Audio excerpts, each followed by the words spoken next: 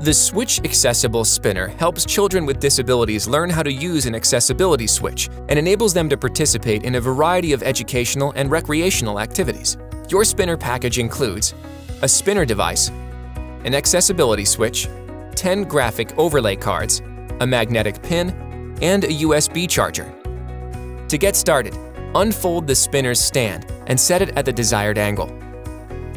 Now, connect the accessibility switch to the spinner. At this point, the therapist or teacher selects one of the spinner's 3 modes of operation. To change between the modes, take a pointed object, such as an unfolded paperclip, and press and hold the mode button on the front of the spinner for about 2 seconds.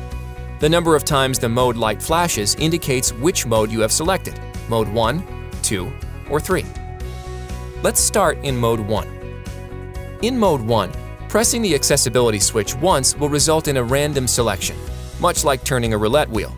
This mode is great for activities where you want the outcome to be a surprise. In mode 2, the child holds down the accessibility switch so that the lights spin continuously. When the switch is released, the light stops at a random selection. This mode is similar to mode 1, but requires the switch to be held down. Unlike modes 1 and 2, mode 3 allows the child to determine a specific outcome by choosing where to stop the spinning light. Holding down the accessibility switch causes the lights to spin around. Releasing the switch stops the light at the desired point. Alternatively, the switch can be pressed repeatedly to advance one light at a time. Once you've selected a mode, you're ready to attach one of the overlay cards to the front of the spinner using the magnetic pin. Charging the spinner is easy. Simply connect the supplied USB charger to the side of the device and plug it into a standard power outlet.